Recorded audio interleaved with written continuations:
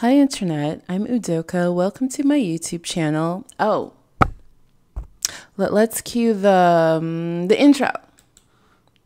Hey, hey, hey.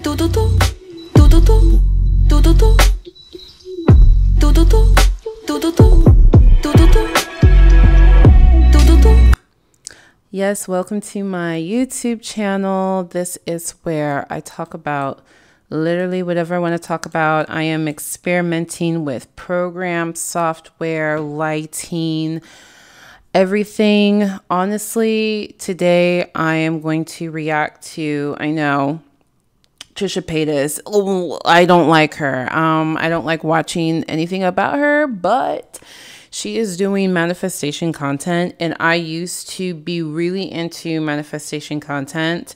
I even tried my hand at being a manifestation YouTube channel, and I just completely stopped because I was doing it wrong. I was doing it completely wrong. And I ended up like falling into a really deep depression because of it. I think I want to react to these Trisha videos because I think it will spur a conversation about this manifestation stuff that is worth having, especially if you're still into it. Like if you're still into it or you're like trying to get into it, there are things that these manifestation people will not tell you. They won't explain to you. They'll give you bullshit answer. So anyway, let's just take a look. I don't even know where to begin. I don't even know where to begin with what she got going on, honey. Let's see. It's not. And I'm reading more of The Secret. Pause. I was doing TikToks and then Pause. Okay. Also, I forgot to say, if you're going to subscribe because you like my vibe. Because like I mentioned, I am always changing. Like, I am always changing. I'm about to pay money for editing software. Okay, like I do not know the direction of my channel. All I know is that I personally am on my own journey to living a very comfortable, fulfilling, exciting, luxurious, bougie, whatever kind of life. And this YouTube channel over the years has been an attempt at sharing that with the world, and me failing miserably every step along the way. So I'm finally in a position where I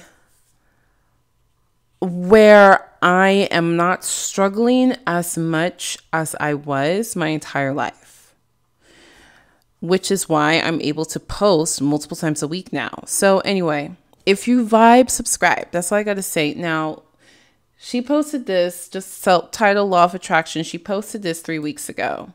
Let's see what's going on. let me just read just a little bit more of The Secret. I read a little bit about it here, every day now.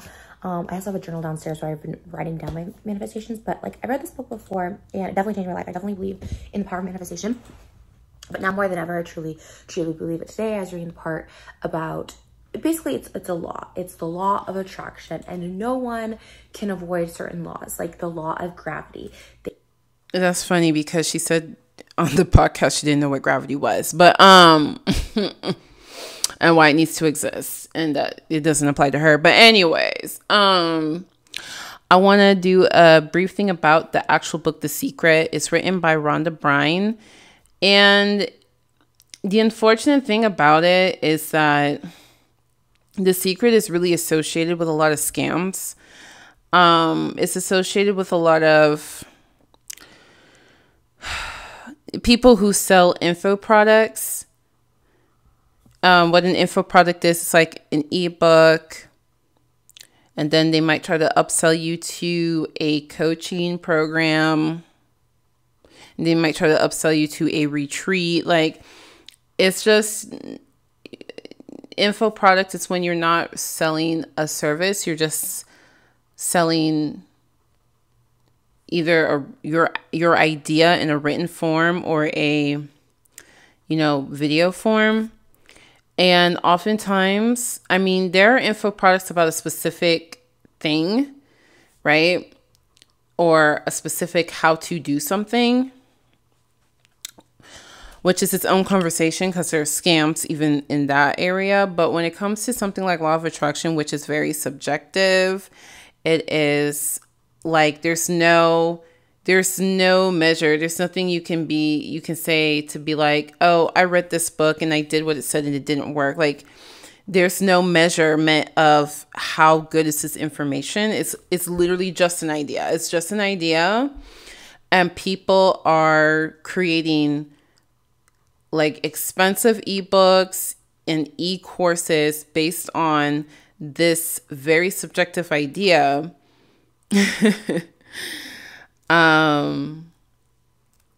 So, and also I can't get over the fact that The Secret is literally based on the works of Abraham Hicks. Jerry and Esther, Abraham Hicks. Let me show you guys. Okay, Abraham Hicks. Okay, Esther, her husband passed, so now it's just Esther, but this was her husband, and Esther would channel some, I don't know, some prophets that are mildly related to the Abrahamic religions, and she would channel them, and they would give their wisdom through her. Now, when I was trying to get into this manifestation stuff, I was going through the motions, not understanding what the motions were for, and it actually just made me really depressed and made me really, like, I was just so disillusioned with it, and I unsubscribed from all the youngins. When I say youngins, I'm talking about like Leo Alexandra. I unsubscribed from her. All these youngins with rich parents. Leo Alexandra. Aaron, what's his name? Dodie. I know they were boyfriend and girlfriend at some time. All of these young,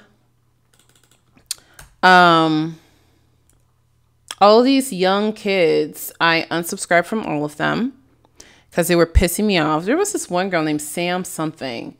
Is it Sam Is this her? Sam Oscural. Yeah, she was trying to do law of attraction content.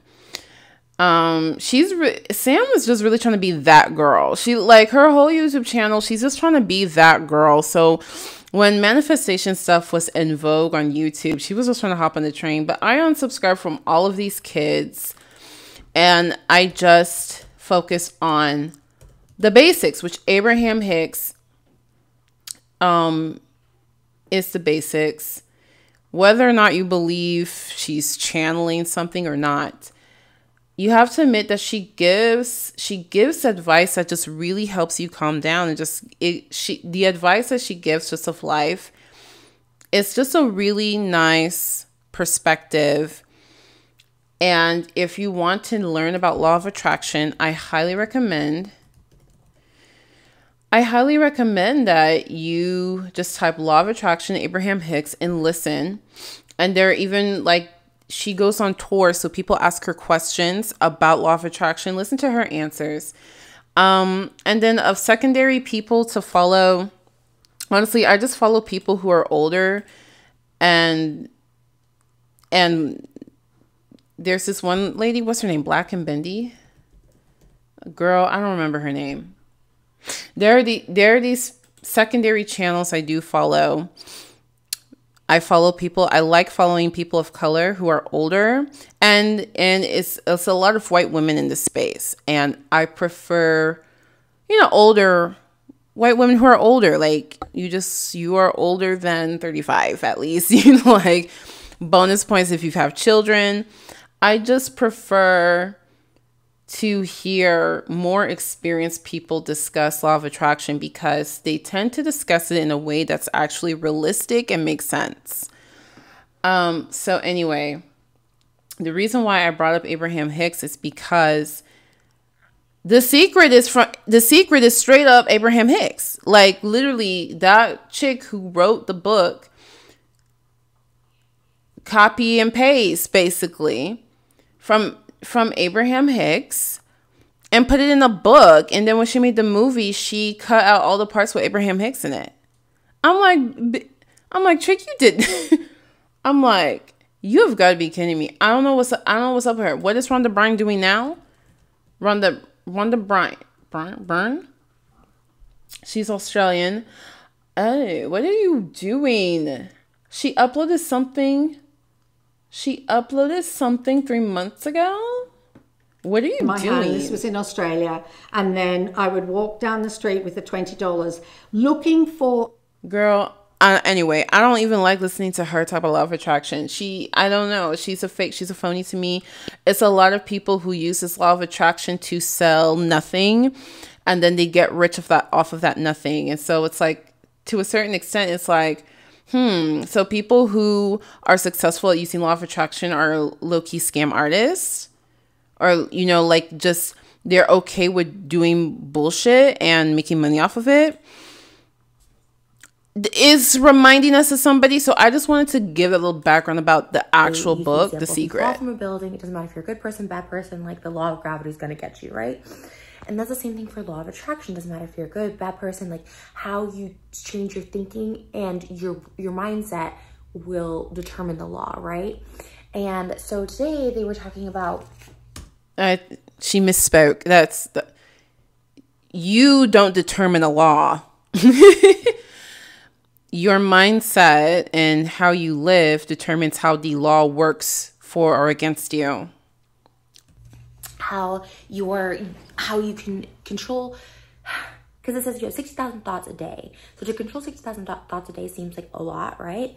But you can control, and I got a lot of emails about my secret video, like whatever I posted it was yesterday, but maybe it'll be a while, like a week since you've seen it. And so people were like, thank you for this, I really needed this. And like, honestly, like I need it too, which is why I'm like saying this and repeating this. Yeah, so this is, I know Belle Aubrey likes to talk about toxic positivity. I know what this is like. I know what it's like when you're making positive content, but you're making it because you need to hear it. Like you're just making content to help yourself. I know what that's like. And so once you're in this space where you're trying to wrap your head around this new concept and you're sharing it to a larger platform, there's an aspect of you that's delusional. There's an aspect of you that has suspended your disbelief so that you can try to learn this new concept. There's an aspect of you that doesn't fully get it. You're not fully on board, but it's making you feel good in the moment. So you want to try. And since it's making you feel good in the moment, you're sharing it because you might help other people feel good or whatever. So I'm like, gosh, like I relate to how she's currently feeling. Like, oh my gosh, I may have found the answers. And this is why I don't like listening to certain type of people discuss this type of content, because you think you found the answers when you actually, it's the tip of the iceberg and you don't know what you're talking about.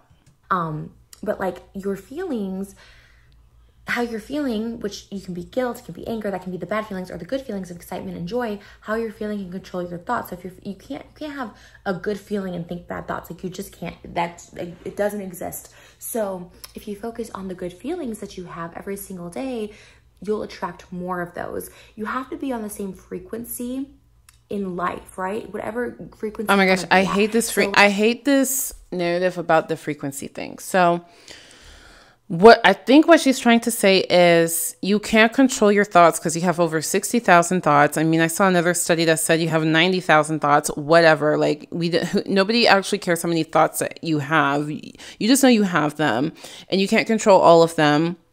So this is like a psychological philosophy as well, that your thoughts then reflect into feelings. There are other philosophies that say your feelings then reflect into thoughts. So we can have discourse about that, but who cares? The point is that you are trying to feel good. You're trying to feel good as possible. Abraham Hicks actually has this feeling scale that helps me a lot. It personally helps me. Let's see if I can find it. Abraham Hicks, Vortex, feelings. So Abraham Hicks calls it the vortex. Okay, this is just an example. This is just an example. But it has, ooh, girl, let me show you. So it has a scale of feelings. There's negative feelings, positive feelings. By the way, this reminds me so much of Scientology. I was never a member of Scientology, but I visited girl, I need to charge my computer. I visited Scientology twice because I wanted to make a YouTube video about it, and then, girl, I don't make YouTube videos, so I never make the YouTube video. But they're not lying. Once you write your name and number on anything Scientology, girl, they have it for life. I have told them verbally, remove my name. I don't want a thing to do with the fucking church, like, quote unquote church, right? And girl, they still be calling me. And there was this one lady I met at the Church of Scientology. She's a monk. She's a Scientology monk or nun. I don't know what you call it. And she is literally the most beautiful soul I've ever seen. Like, the most positive, peppy, up, like, sweetest, warming, loving, like, oh my gosh. And I'm like, I need your phone number because you are just so precious. But she's always trying to peddle Scientology stuff. And it's like, oh my gosh, I just want you. Like, I do not want Scientology. I want to chat with you. I want a relationship with you. But when you're part of a cult, you and the cult are one. Like, you assume the identity of the cult, and it's really hard for people to actually get to know you. So I don't know. I still have her on my phone one day, but I don't call her because I don't want her to be like, oh, you can come to this event. Anyway, so. But this is not related to Church of Scientology. It just reminded me of it because Church of Scientology has something like this as well. But so here's the idea. There's negative emotions like feelings of guilt, insecurity, jealousy. And you can kind of rank them like frustration is not as bad as feeling guilt, right? And then there's positive emotions like hopefulness is good. Joy is even better, right? And so when you're feeling and you want to attract more positive things. Of course, if you're feeling good, you're more likely to attract something good. Why? Because you're smiling. People like smiles. You have a positive outlook, so you make decisions based on that positive outlook rather than based on a negative outlook. I mean, there's so many logical reasons as to why it makes sense that feeling positive will lead to a more positive experience of the day. So when you're trying to do that and you're trying to be that, it doesn't help you when you're feeling negative. But also just saying I'm happy, it's not going to make you happy when you're mad. Like, that actually will make you feel worse. So what they do, they call it the vortex, and they just want you to spiral it. They want you to spiral up, like gain momentum of spiraling up your emotions. So if you're feeling angry, then okay, can you go a step above angry? Like, what do you need to not feel angry, but maybe you feel doubtful? Feeling doubtful is not as bad as feeling angry. So okay, like, what do you need to go from angry to doubtful? What do you need to go from doubtful to a little frustrated? What do you need to go from frustrated to there's silver lining? What do you need to go from silver lining to I believe something good can happen? What does it take for you to go from I believe something good can happen to having hope? What does it take to go from hope to being optimistic, to being enthusiastic, to and you can spiral up, or at least be a little bit better than what you were earlier. So this personally has helped me a lot, especially when I was working in an office where you had to be all smiles all the time. This got me through a lot. So that is so funny. They have similar phenotypes. Look at their eyes and their hair color. Anyway, Is she is Trisha Paytas a natural blonde? I don't know. But I don't like the frequency thing because I don't like when people start talking about quantum physics. No, law of attraction is not quantum physics. You don't know anything about, you don't know.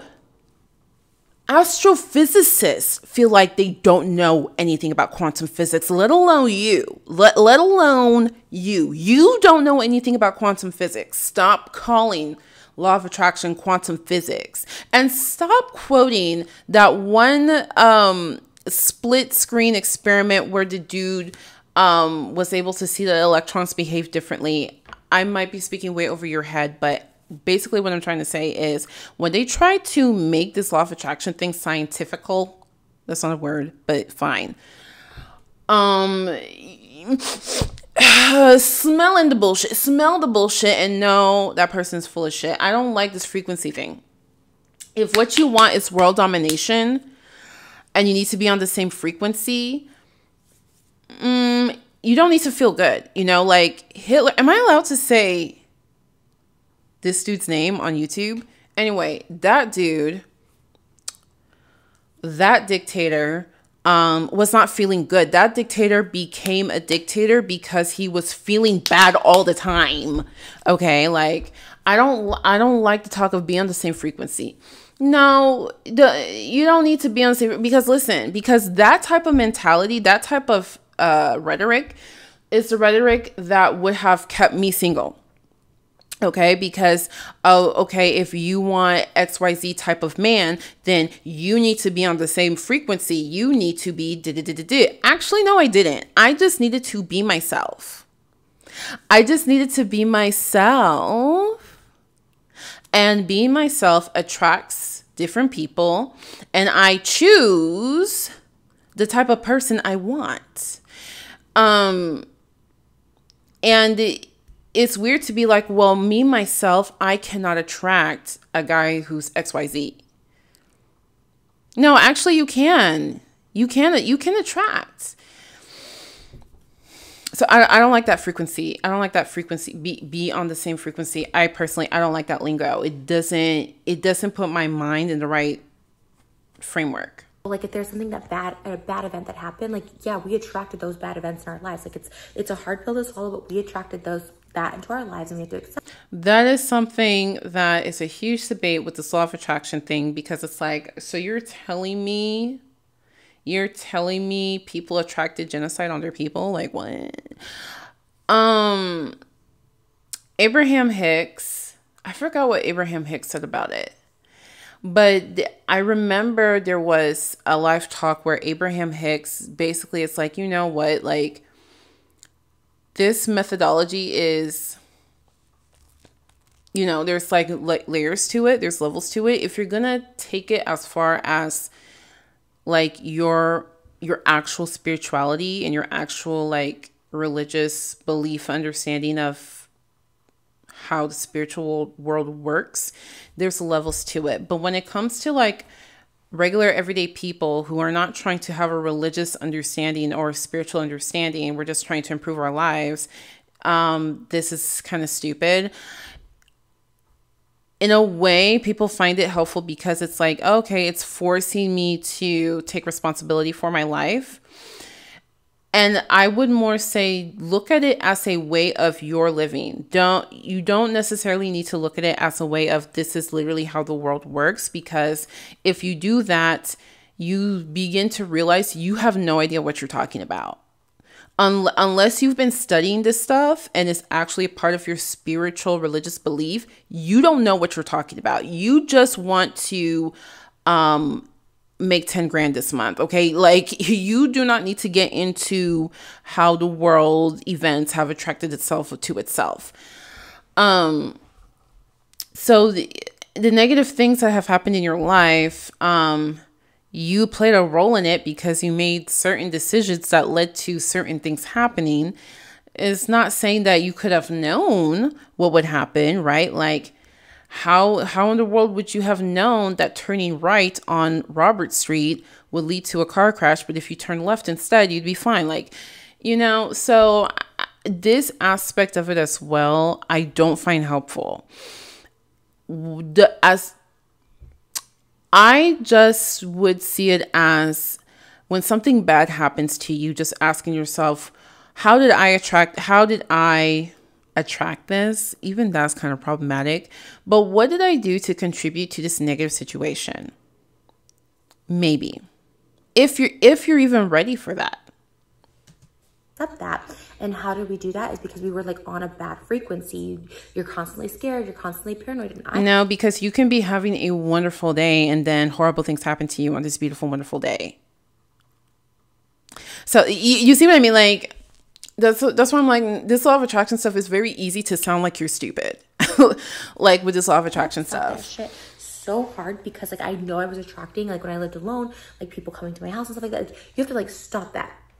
You have to think of all the good, positive things. Like, okay, I'm in a safe neighborhood. I have a gate. You know, Yeah, when you think about the positive things, that doesn't make the bad things no longer exist, though. So, you know, and I used to play this gratitude game. Like, they used to say, you know, every morning, write down 3 things you're thankful for. It's been scientifically proven to boost your mood or whatever. And I would put stupid stuff like, I'm thankful that we have clear blue skies in Texas. Like, I would just put stuff that I'm like, I'm thankful that I have heat. Like, I would just put stuff that, like, if you really think about it, like, oh, wow, like, no, actually, I am really thankful for it. But in the moment, I'm just like, oh, my God, I'm thankful that my nails are attached to my fingers. You know, like I would just put whatever. And the whole gratitude thing is supposed to make you feel better. So anytime you do a manifestation exercise, if it's not making you feel better, if you're rolling your eyes as you do it, and you've done it a couple of times and you're always rolling your eyes, stop doing it. Like something needs to be tweaked, stop doing it because it's actually making you feel worse, which is counterproductive to working the law of attraction. You know, I feel loved. I wake up next to someone that I'm engaged to, that I'm going to spend the rest of my life with, that wants to spend the rest of my life with me. I get to perform. I get to speak to people. I woke up to emails of so many people saying thank you and their gratitude. Everyone was like, there's a lot happening, and like someone just said, hey, you should read this, and I had read it before and I read it again and again. This is something that if you don't believe it, you don't believe it, but hey, that's on you, not me. Just attract what you want and be on a frequency that's always high. But here's also the thing, Trisha, you have attracted wealth and fame into your life. You were not on a high frequency. You were not on a high frequency when you attracted wealth and fame, but you knew at an early age that's all you wanted. You wanted to be famous. You wanted to be rich and famous. You don't need to. That's what I'm saying. Like, I don't like your energy needs to match. If you want something, you will get. If you really want something and you have the means to achieve it, you will go get it. Right? So Trisha Paytas, what means did she have? White, blonde, blue eyes. Okay, people need white, blonde, blue-eyed people for many, many things in Hollywood. I kind of look like Jessica Simpson. Oh, like I have big boobs. You know what I mean? Like she used what she had to get what she wanted. Oh, I don't care about being. I can act stupid online. That's fine. I'll act stupid online. Right? I'll insult people online. I'll insult whole groups of people. I'll make a mockery of this, and that. Like, that doesn't bother my consciousness. I'll do that. And now you're rich and famous. You weren't on the right frequency, right? And this is a mistake that Law of Attraction had me thinking. When I first was getting into Law of Attraction, I actually believed people who are rich and famous were good people. I act like all of them. I'm not saying there aren't any anymore. I'm saying I thought like you have to be a good person. You don't have to be. You can be a horrible person and achieve the things that a good person wants to achieve. So that's why it's like, why aren't you looking at your own life and seeing how what you've distilled your philosophy down to actually isn't the only way life works. I am positive, just always. And you'll only attract that. You'll only attract it. And really, like, just in the past 24 hours, again, the stuff that I've attracted to me, like, it doesn't always happen overnight, but like in 24 hours, like, just insane amount of good has, and it's. But that always happens to you. I don't know. Listen, I'm not in her personal life. I don't know. Like, I don't know what other extra things have happened, but we do know, as she's been problematic her entire career, good things continue to happen to her. I don't want that for me. I don't want that for anyone seeing my TikToks. Like, and if that's how it has to be forever, that's how it has to be forever. But we are only attracting positive things. We are only thinking positive thoughts. Only think positive thoughts. Only think positive things. So this is the toxic positivity, because that's not real. Like, you cannot only think positive thoughts. Like, you're not real. You're a human being. Like, human beings, we were designed to think of worst case scenarios so that we survive. Like, you are denying your very nature if you're gonna say you only think positive thoughts. And a lot of cults use this mentality because they're trying to, and I'm not saying she's in a cult, I'm just using it as an example. They're trying to, it's like a brainwashing, so that when you start having negative thoughts about the organization, you thwart those thoughts away and you don't pay them any mind, so the organization can keep running as it always has been. So I'm just saying, this type of thinking, it goes against your very nature. It's not realistic. That's not really what the law of attraction is telling you to do, and can also lead you into a dangerous situation. Focus on happy feelings. If you're feeling happy, you know, again, don't focus on anything negative, right? Like, I work out, I feel good. I have I'm healthy. I'm able to breathe. I'm able to eat. You know, I feel good. I look good.